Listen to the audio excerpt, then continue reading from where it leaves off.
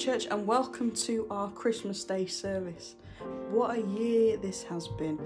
We've ran out of loo rolls, we've gone mad in the shops, bulking up on different items. We've been in lockdown several times. We've lost a few loved ones along the way as well, and we've had to be on our own, and it's all been a weird year for 2020. But we give thanks that God has remained the same. God has remained our Saviour, and today we celebrate the birth of our Saviour, Jesus Christ, on this special Christmas day. For those who can't be with their families today, we are with you, and the Prince of Peace, the love of God, is with you. And as we celebrate this service this morning, I just want you to take time to remember those who can't be with their loved ones this morning, who have lost a loved one. But we just pray for you as well, that we pray the peace of God would be with you through this day, and whatever you're facing, that God would just be with you right now. Oh, sorry, someone wants to get down. That God would just really be with you, and his love would just shine upon you. And I pray protection around each and every one of you who's watching this morning. And if this is your first time watching this morning, then you are very welcome. And we want you just to feel blessed, and may the love of God just shine upon you as well. So please do enjoy our Christmas Day service, sing along with our carols, and we've got a great word from our new pastor. Oh, it's just going to be awesome. So stay with us, and Merry Christmas, and enjoy the rest of the service. God bless you. Today on Christmas Day, we celebrate the gift of us to the birth of Jesus, and recall we have hope we have in Christ. We light again the candles of hope, peace, love and joy. We pray.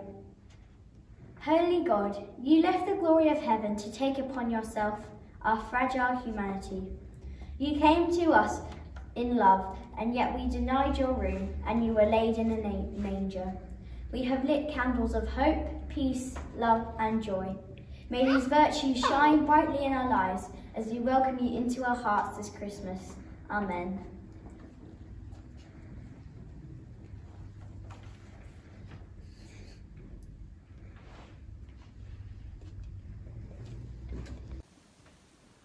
An official shepherd, Dave, was a guarding of the sheep, which were allocated to his care and watchfulness to keep, by an over-shepherd, who himself a careful watch would keep over Dave and all the other shepherds outside with the sheep, which numbered many hundreds and included numerous goats, and most of them were fat of tail, with thick warm woolly coats. It came upon a midnight clear, an angel, very large and near, filled them with dread and deep alarm, impending doom and permanent harm of instant death. But just before they took what they imagined was their final breath, the angel spake. Good news, great joy, the Christ is born, a baby boy. Then suddenly a whole crowd of them appeared and were joyfully singing, peace on earth, goodwill to men, and then away they were winging. To Bethlehem Dave and the shepherds did go to see this special thing, and there in a crib, in a swaddling cloth, was the newborn baby king. Joyfully back to the flock they went, back for their watch to keep, praising God for his good news to man. Anything for us, said a sheep. Ding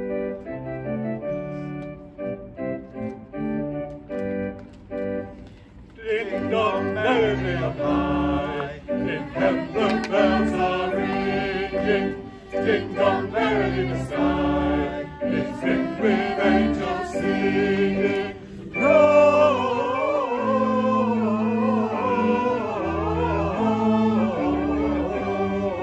Gloria, Hosanna in excelsis.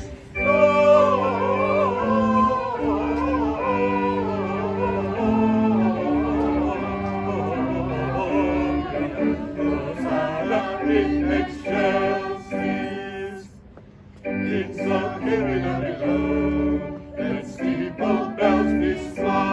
and I-yo, my priest and people sung it.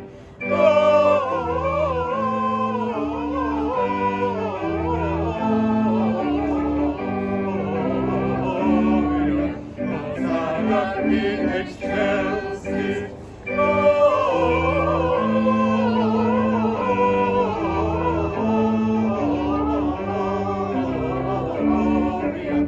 Hosanna in excelsis. Praise the beautifully cry, your acting charity ringers, may you beautifully rhyme, your mute and softly singers.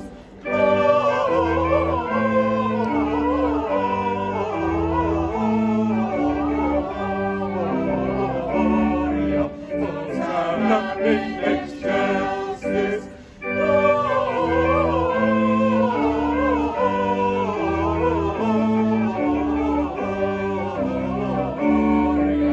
Hosanna in excelsis.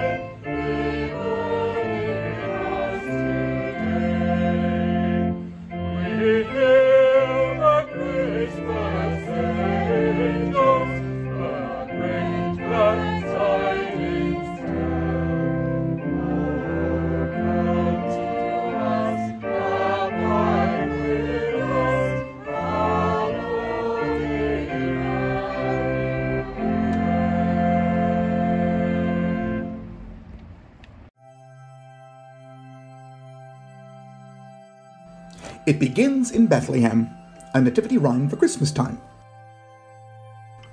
A woman called Mary was doing her chores when an angel arrived, but not through the doors. He simply appeared, and she dropped to the floor. "Hello, Mary," he said. "God is with you." "God is with me," she wondered. "But what does that mean? What's this all about? Is it some kind of dream?" The angel just smiled. "Don't be scared. Please don't scream. God is happy with you and will bless you. God knocks down the proud and lifts up the meek, and does mighty things for those who are weak, and blesses the ones whose service he seeks. So sing out his praise. He's amazing. You'll soon have a baby, the angel went on, a quite special baby called Jesus, God's Son. The heir of King David, he'll sit on his throne, and his kingdom will last forever. But how? Mary asked. I don't understand. I'm engaged to be wed, but he's not yet my man. Trust God, said the angel. He's got it all planned. His spirit will come upon you. All night Joseph tossed, all night Joseph turned. He just couldn't sleep. He'd only just learned that Mary was pregnant. What's more, she'd confirmed that the baby she bore was not his. Joseph, don't worry. Joseph, don't weep. Lay down your head and go back to sleep. Mary's been faithful. Her love's strong and deep. And her baby is God's own son. He's the answer to all that the prophets have said. So keep your engagement. Be glad and be wed. And when Joseph woke up, that's just what he did. He took Mary to be his wife. 1 hump, 2 humps. The star watchers watched the stars go by, looking for secrets in the sky. And then they saw a special star away in the west, away off far. A king's been born, that's what it means, Judea way, or so it seems. They climbed aboard their camely beasts and set off west from their homes back east. 1 hump, 2 humps, lumpity lump. The star watchers went with a bump and a thump. 1 hump, 2 humps, lumpity lump. The star watchers followed the star. At last their journey came to an end. They parked their camels in Jerusalem. Then they went to Herod, king of the nation, to ask him for some information. "O king," they asked, they were quite polite, "somewhere round here on this starry night, a brand new baby king abides. Can you tell us where this child resides?" "Star Watcher's friends," King Herod smiled, "in Bethlehem you'll find the child. Would you tell me where you find him, please? The exact address would put my mind at ease." Herod, of course, told them a lie. He'd already planned for the child to die. When he found the boy, that's what he'd do. So the Star Watchers left without a clue. The shining star led them to the place, a simple house, not some fancy space. And when they saw the little boy, they gave him a pile of special toys. Presents, rather, fit for a king. A bunch of shiny golden things, a spice called myrrh, a sort of perfume, while smelly frankincense filled the room. Then in the night, they had a dream that showed them Herod's evil scheme.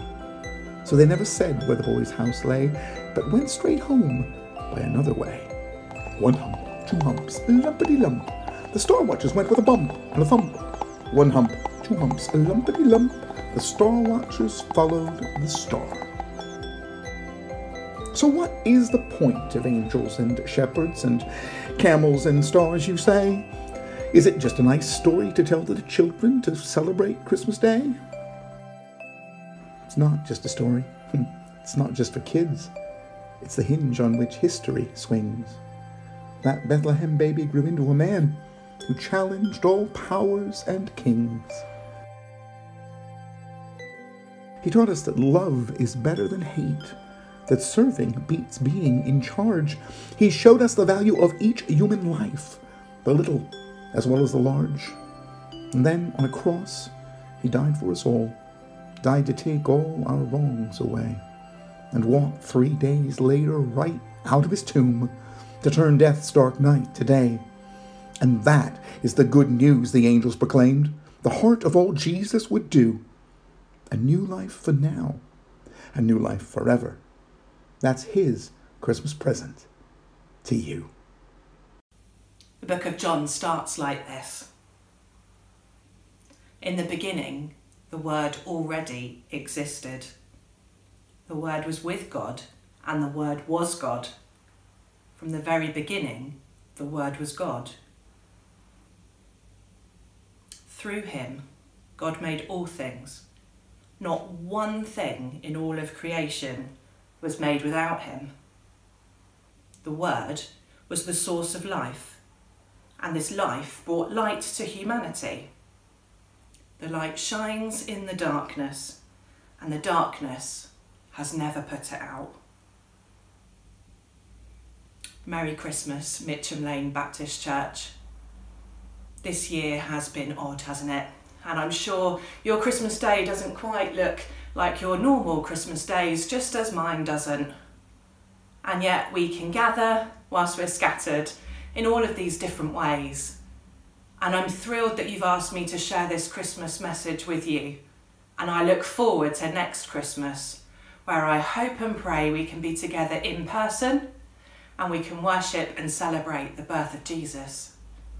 But for today, as strange as this day may be, with all the plans that you've laid aside, let's just take a few minutes to reflect on this story once again. See, I love that passage that starts off John. There's a couple of things that you probably should really know about me, and one is that I love Christmas. But this passage in particular speaks to my heart in a way like the others don't. My spine goes a bit tingly and the hairs on the back of my neck go up when I hear it read out loud in church, often by a small child with a cute voice, so that probably has something to add to the mix. But it's that reminder that right at the beginning of the creation of the world, Jesus was with God. And see, at Advent and Christmas, we often think about darkness and light, and those passages that are very familiar to us speak of the people walking in darkness and how the birth of Jesus gives them a great light. And whilst all that's true, this year that's been so different, so difficult, so unexpected, unprecedented, as they keep saying, I've been reflecting a lot on darkness. See, there's also some verses that give a slightly different view. In Isaiah chapter 45, verse 3, it says this: I will give you the treasures of darkness and riches hidden in secret places, so that you may know that it is I, the Lord, the God of Israel, who calls you by your name. These verses got me thinking. See, when I was a child, I knew it was time to go in when it got dark. And as a young woman growing up, I knew that I wasn't to walk home on my own in the dark, which meant that many of my guy friends, when I was in senior school, would have a double or treble length journey to walk me home safely before they went to their house. It seems like it's inbuilt in some of us, the stories and the patterns, that darkness is bad. And yet this passage in Isaiah says that there are treasures, that there are riches in it for us, that God has for us. And so as we think about the nativity scene, the story, the scriptures, and how it all gets outplayed, I'd like us to just think about the darkness. See, we always think about the light and Jesus being the light of the world, and please don't get me wrong, that's great. I'm a real big fan of Jesus. That's another thing to know about me. But it seems to me like God is at work in much of the darkness.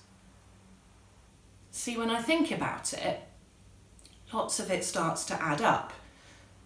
There's Mary, and so in the darkness of her womb, protected and sheltered, nurtured, nourished and fed, grows Jesus. And then when we think about Joseph, he's ready to go. I mean, it's understandable, right? The scandal of Mary being pregnant and it not being his is more than scandal. She could get stoned and killed. I mean, that's pretty dark. But it's while he's dreaming in the darkness of night that he has a message. It's in the darkness and in the dream that God chooses to speak.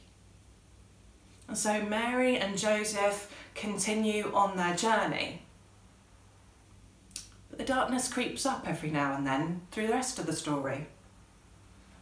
The shepherds are out at night, shepherds who are accustomed to darkness, who are used to seeing the stars and navigating the fields, looking after the sheep by moonlight, are visited. You've had a visit, haven't you, Mitcham Lane, by a fabulous angel. So you know what it's like. There's the blinding light that comes when the angel comes. Now, you can only have blinding light if you're in darkness. You can't have it if you're in blinding sunshine. So they're there in the dark and the blinding light comes. The message is given and they're told to go. They want to go and find the good news, and they could wait till the morning. But the scriptures tell us that they set off in the night. Shepherd Olivia reminded us that we had to shield our eyes from the light. I wonder how long it took for their eyes to adjust before they could move on. And then, of course, the darkness continues even more because the Magi, now they navigate the whole journey using the stars. In fact, for me, it's been one of the gifts of lockdown and this year. See, I live on a flight path, so there's usually not many stars and there's usually quite a bit of pollution in the sky. And, well, April, May, June, when the darkness came at night, we could see the stars in a whole new way. It was quite magical, mysterious, and a gift. I guess that's the sense that the Magi had too. God, the creator of the universe, places stars in the sky. We can only see the stars when it's dark. And then we come to the stable that probably didn't look very much like this, or our modern interpretations of a stable, and definitely did not have electric lighting like some of our sheds.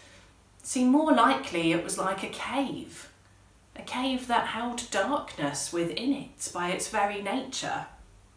But it protected, it nurtured, it gave shelter to Jesus, Mary and Joseph and their visitors. It acted like the womb. And the story unfolds. The light is born, the shepherds come, the Magi come. There's much celebration, and yet the difficulties don't stop. Mary and Joseph and baby Jesus have to flee. Many of us will have seen this year lots of people fleeing their homes, taking their children and heading into the unknown, seeking safety and sanctuary. Mary and Joseph, baby Jesus, they knew what it was to flee. The darkness continued. And yet, when we read that bit of scripture from John, we're reminded about the beginning of the story. Jesus was with God at the beginning. I mean, picture the scene. You've got God, Jesus and the Holy Spirit, and they're hanging out. And the beginning of Genesis tells us that there is nothing. It's dark, dark, dark. And the first thing they do is create light to go with the dark. Not as opposites or enemies, but to complement each other. Like I said, you can't see the stars without there being darkness. And so the story through scripture continues. It starts with some darkness and some light. The birth of Jesus holds within it much darkness and light. And then, of course, we have the gift of hindsight to know that as the story of Jesus continues, we see Jesus going through the darkest time anyone could go through, being placed once again in a cave, a tomb that holds safety and sanctuary, and we see him walk out. Friends, the good news of Jesus is in the birth of a baby who comes to show us a way to live that isn't just in the light, but also in the darkness too. I've been thinking about these treasures in the darkness, and I wonder what they've held for you this year.